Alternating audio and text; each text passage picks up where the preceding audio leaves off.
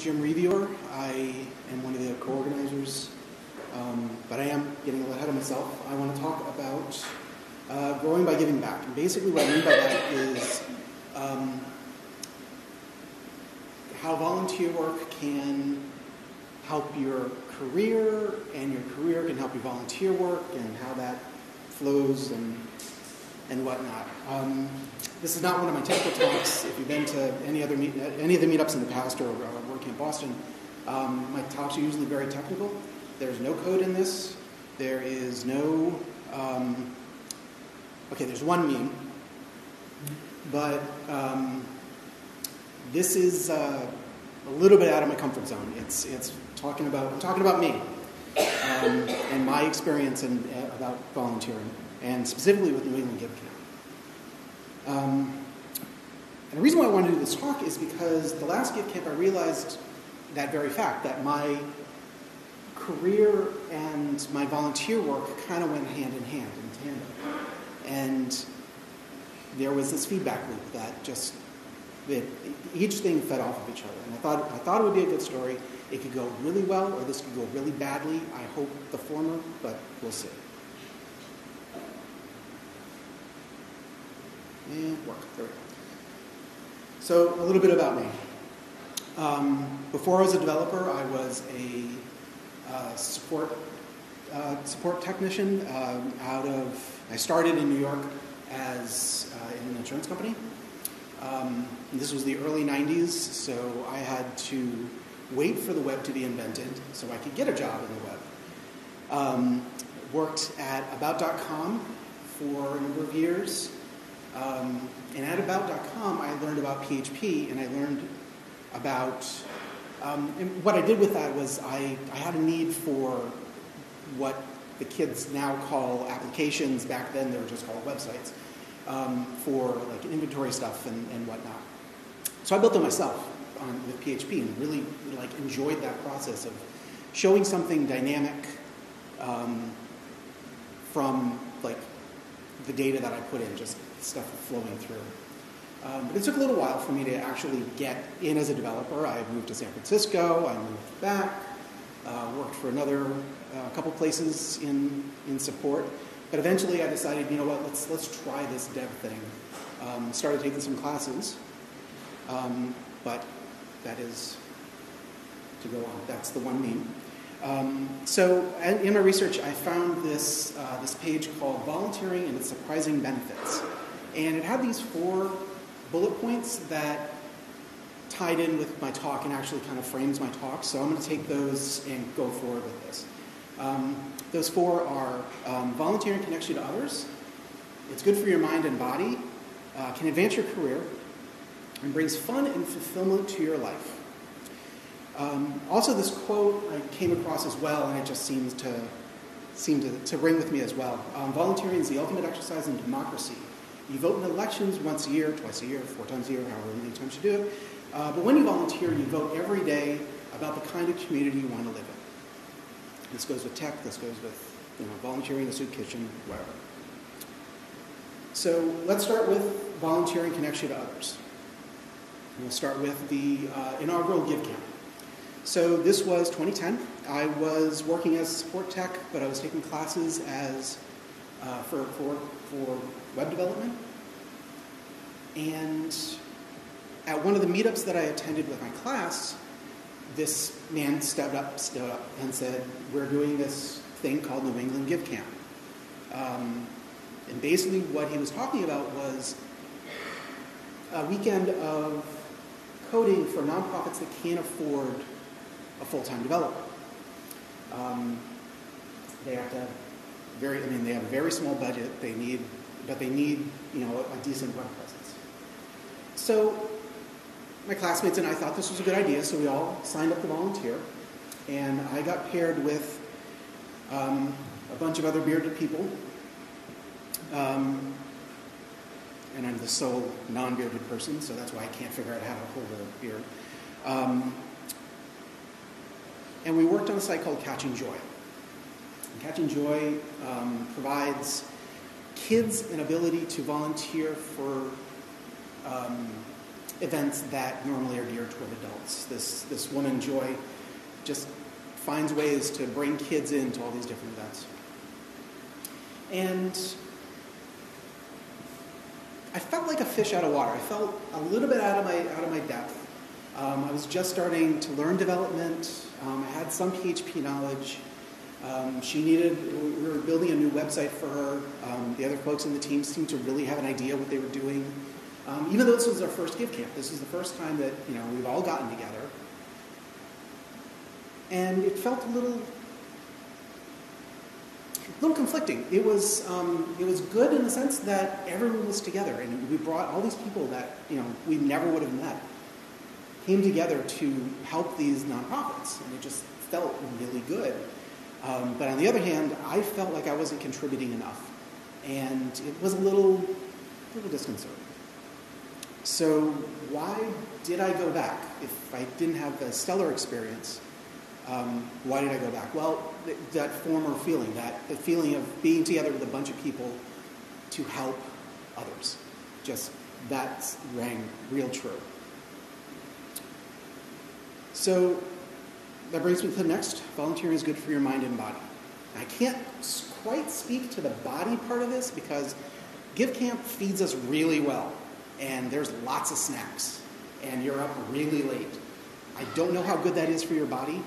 I'm still alive, but I can speak to what it does for the mind. So this second GiveCamp, I again worked for Catch and Joy.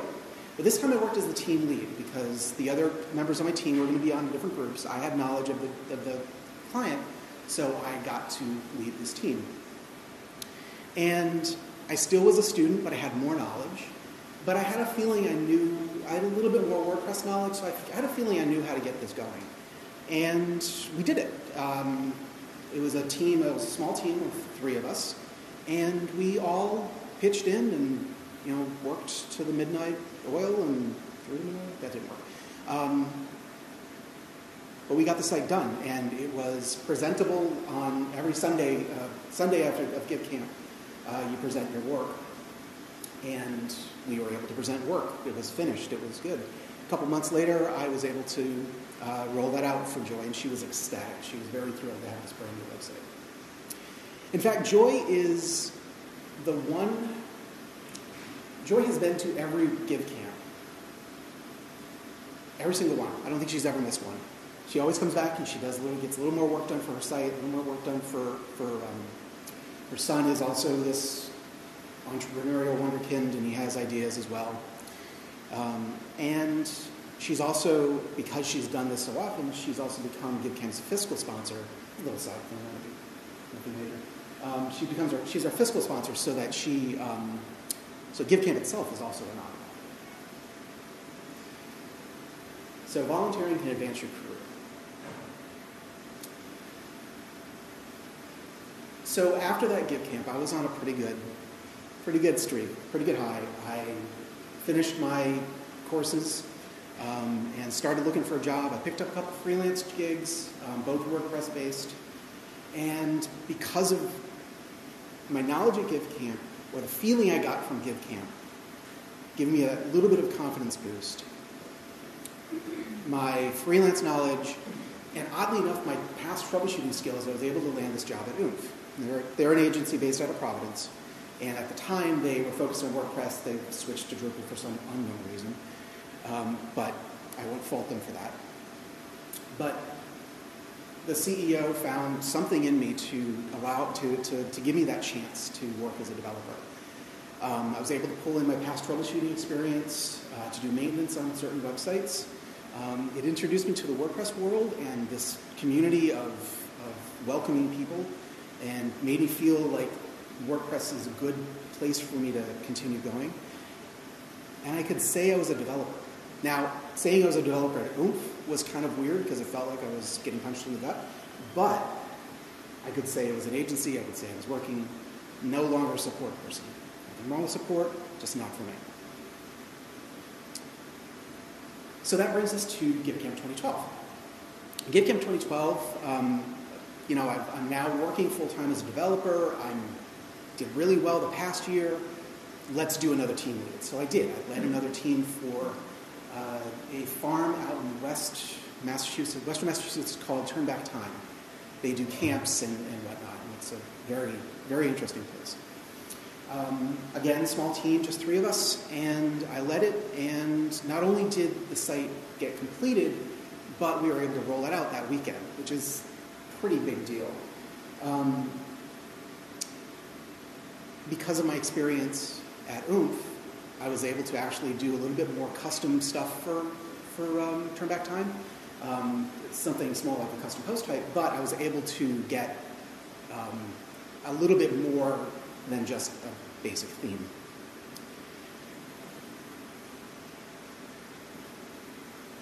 But, so while 2012 was great, 2013, not so much. So, honestly, I'm not going to spend a lot of time on this slide, but basically there was like some scheduling conflicts, there was some hitches that just didn't work. The guy I was working with, we just made it way too ambitious of a project to do in the weekend. I think if I remember well, it came together all right, but just not great.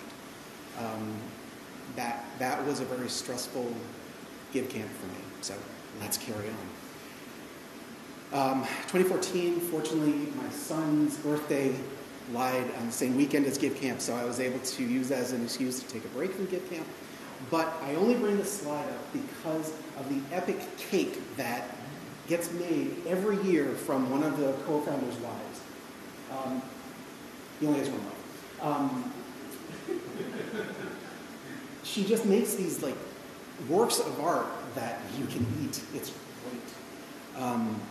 And that's, just the only reason why I put that slide up there. However, in 2014, I did get my second gig. Hired purely, this is the first job that I was interviewed and hired just for my development skills. They didn't care that I was a troubleshooter in the past. They didn't care about that stuff. They wanted me purely because I knew WordPress, I knew how to do stuff. That's actually not the logo for Stat, but their UX person and designer does such a great job with the logos, I had to do it. Stat, if you've been to a past WordCamp, WordPress Meetup, you know that I worked there as a developer. Stat is a part of the Boston Globe doing medical and life sciences stuff. And me and 2 other developers built that site from the ground up. When I got hired, there was nothing there. There was just like a landing page and that was it. We, in like 3 months, built it, launched it, and maintained it ever since. And that job cemented the fact that, yes, I can be a developer, and yes, I can do this, and yes, I can actually go to the next GiveCamp and do a great job. So I decided after 2013, I was a little gun-shy about leading another team, so I co-led another one. And because of my experience at Oomph and my experience at Stat, I was able to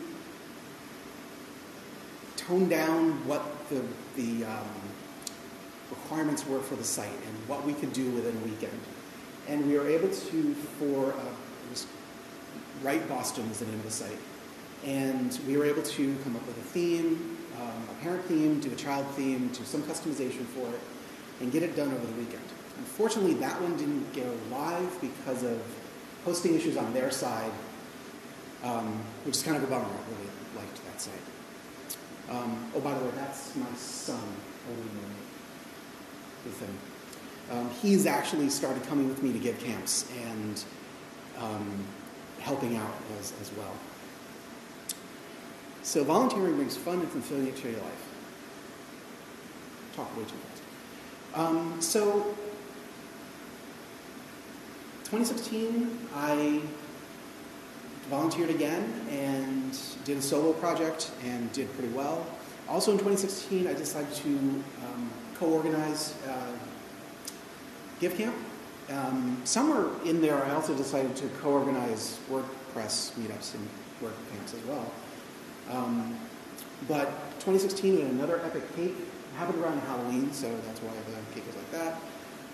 2017 was my first GiveCamp as an official organizer, and I was just the technical lead and just helped out wherever I could.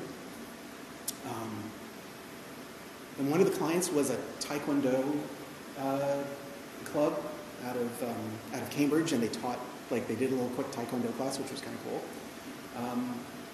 And Sundays, we had Sundays close enough. It was Saturday night really, but close enough to Sunday that we could have Sundays on Sunday. And I landed just a few months ago, beginning of summer, a job at Boston University. Again, purely for my technical skills as a developer and not as a support person.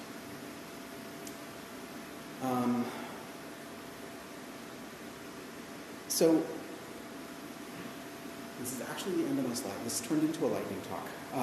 So to wrap things up, I wanted to show how volunteering can connect you with like-minded people and bring you together and allow you to do great stuff. Every year, there are people that have come every year for GiveCamp, and it's like this reunion. It's like family reunion coming back together. We're all helping out these nonprofits, and we're catching up on like what our kids are doing and all that.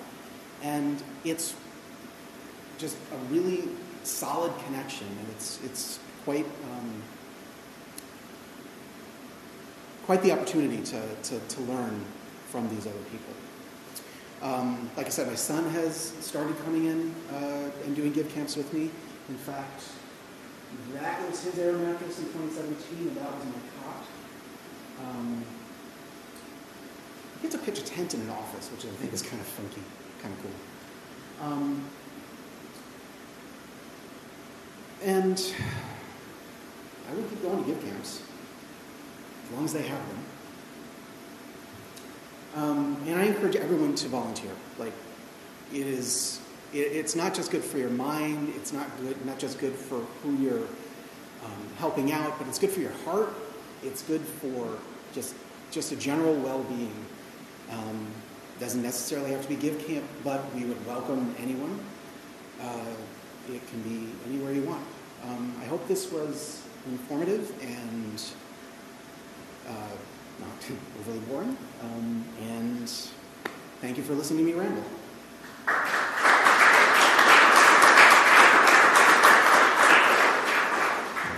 Don't know if that was a talk worth of questions, but if you want to ask me any questions, feel free. No? Good. Oh, darn it. So, like, when do you guys mostly do the work, the GiveCamps? Say that again? Yeah, when do you guys typically have those New GiveCamps? They are generally in the spring, late April, early May. Now we do them at a place in Watertown called Blue Meadow. They allow us to sleep over in pitch tents and air mattresses. And we usually get about roughly around 20 to 30 nonprofits to help out. Some repeat folks. The one that I worked on this year was actually a group out of Panama. The New England connection is she went to school at Yale. They do like reforestation for this part of Panama that and help out the locals with what plants are good to plant and stuff like that. Site research. Honestly, I'm still working on that one, and that's a little out of the realm of what usually happens, but hopefully that's out of real life soon. And then at GiveCamp, so one, it sounds like it's literally like a camp, sleeping over. Oh yeah. Yeah. And then each site, you're not building like a new site for them, or are you just doing tasks to give you, or what? So it depends on the nonprofit. Some need a redesign. Yep. Those are usually WordPress focused. So we're able to take a parent theme, child theme it. But we've had other people just need artwork done. like letterhead logos, that type of stuff. Couple have asked for like apps to be at least started on, database work, little this, little that. We're not just restricted to WordPress. It's basically anything. Like the first couple GiveCamps were a lot of Drupal, which left me in the cold, but yeah, I found stuff. Anything else? Anyone else? No? Yes, what? What was the primary professional benefit of your volunteering? And also, do you have any ideas for volunteering on a smaller basis without so much time and personal resources? Don't know if I can speak to the latter. Honestly, GiveCamp is the one thing that called to me, and that's the one I focus on mostly. What is the one? What skills do you develop in advance? Skills in a particular way, or is it something that you need other than the So, I think what volunteering has given me professionally is confidence and a sense of knowledge that I can do this anywhere. I can do my work with anyone, for anyone. Now, what volunteering does for my career, or what my career does for volunteering, is it gives me that knowledge, it gives me those resources to do better at the next camp, at the next place that I volunteer. Does that answer your question? Okay. Anyone else? No? Thank you very much.